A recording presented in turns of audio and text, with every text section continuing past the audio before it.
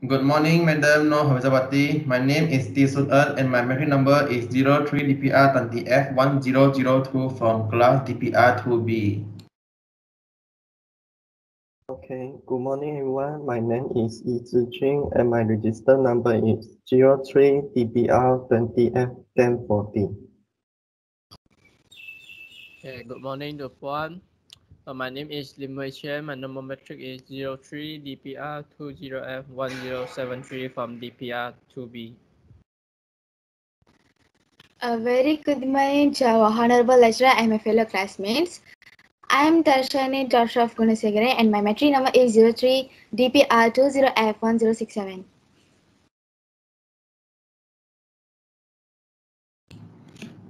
Okay, so today our group will present the chapter 5.1, the definition of direct marketing, and 5.1.2, the direct marketing media. Now I want to present about the definition of direct marketing. Direct marketing can define in which organization communicate directly with target customer to generate a response or transaction.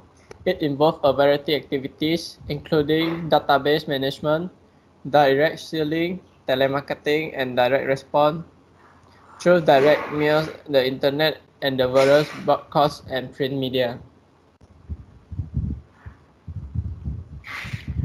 Benefits of direct marketing to buyer is: first, it's convenience, easy to use, and private.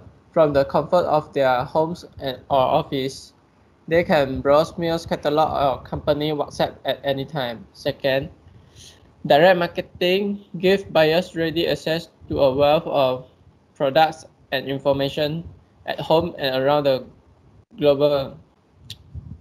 Third is direct marketing channels give buyers access to a wealth of cooperative information about companies, products, and competitors. The last is it is immediate and interactive, for buyer can interact with seller by phone or on the seller's website to create anxiety, the configuration of information, products, or service they deserve, and then order them on the spot. Then I will explain about benefit of direct marketing to seller. First is it is a powerful tool for building customer relationship.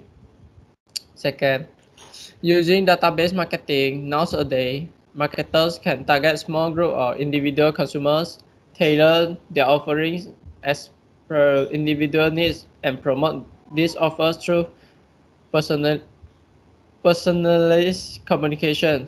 Then is direct marketing can offer sellers a low cost, efficient alternative for reaching their market.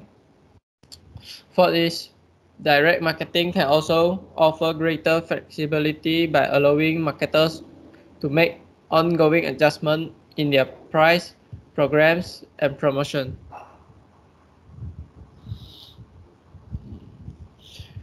And then I will explain about 5.1.2, that is the direct marketing media. A. Direct mail. Direct mailing is the most common form of direct marketing, also known as a junk mail.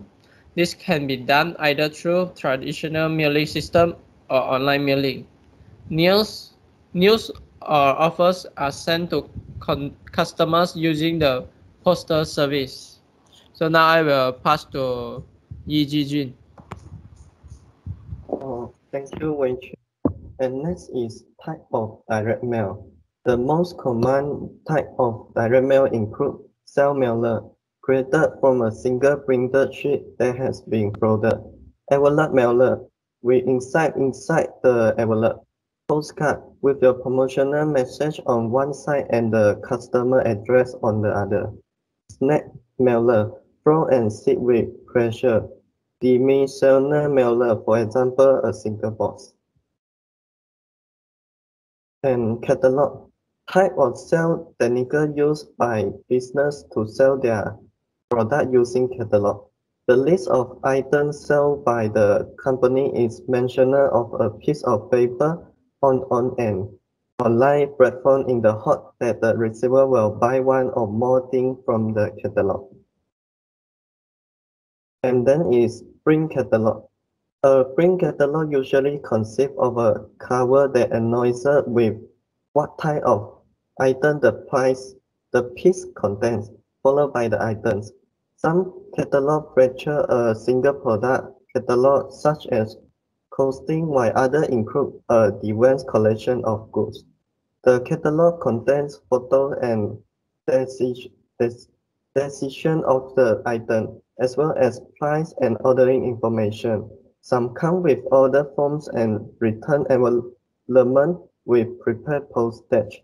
Others require shoppers to order by phone. Catalog marketers use target mailing lists to increase sales and decrease the printer and mailer costs associated with wasted circulation. Some print catalogs are included with items shipped to online buyers to generate additional sales. And the next is online catalog. To save on the cost of printer and mailer, to allow retailers to upgrade price, product, and promotion more quickly, some businesses put their product in an online catalog. The products are grouped and displayed in a similar fashion to a print catalog, but consumers can shop items by price, catalog manufacturer, or other criterion. This catalog allows shoppers to purchase immediately, using a mentioned Shopee chart and an electronic payment method. The advantage for catalog is easy to reach hundreds and thousands of personal customers just by sending one mail.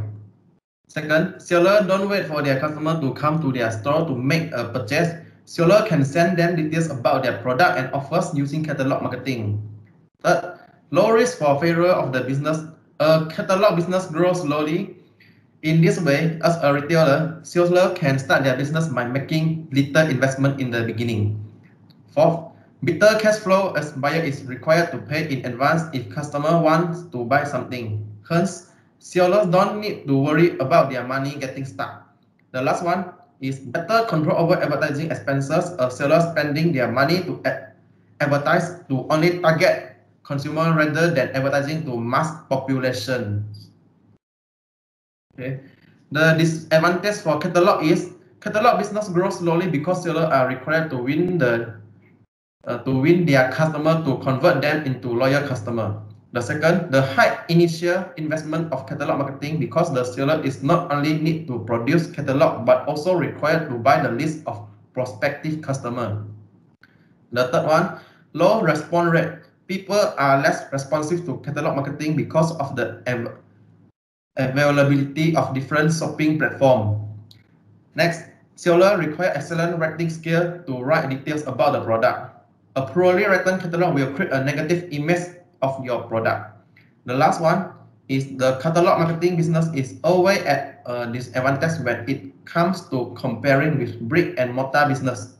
Because in a store, a buyer can try and physically see the product before buying it, which is not possible when sellers sell their product using catalogs. Okay. The next media is telemarketing. The telemarketing is called by telephone marketing, refer to using the telephone to sell directly to consumer and business customer.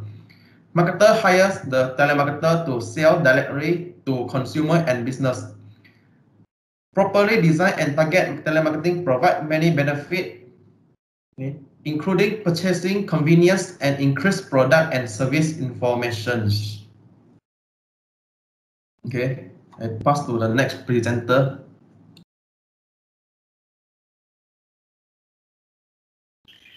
Thank you, Jason.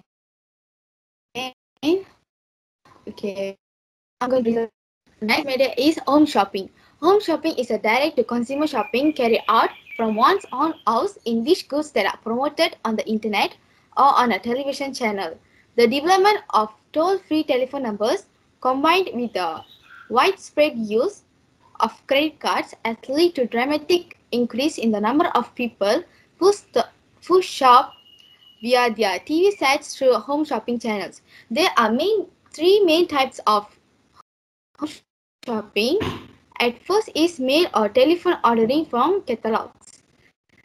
At second is telephone ordering in response to advertisements in print and electronic media such as periodicals, TV and radio. And third is online shopping. For an example for home shopping is Go Shop Astro Channel and Zalora.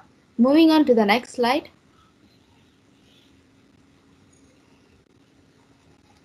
The next is kiosk marketing. A kiosk refers to a small stall, desk or booth that offers goods and certain basic services. Vendors operating from kiosk often sell small, inexpensive goods. Also, bigger stores or retail chains sometimes install small kiosks in airports, supermarkets or transit points to offer their products outside of the traditional stores. Moving to the next slide. So now let us look into the advantages of the using kiosk. At first is improve customer buying experience. The second is increase through diverse applications. Last is moving on the next slide.